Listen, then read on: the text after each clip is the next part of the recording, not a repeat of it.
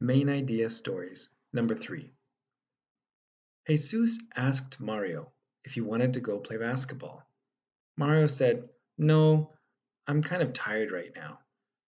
Jesus said, "Well, then how about later today?" Mario nodded his head in approval. That would be okay.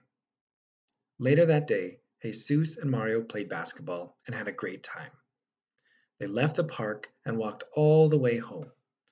Right before Mario walked inside his house, Jesus asked, "Do you want to play again tomorrow?" Mario answered casually, "Sure."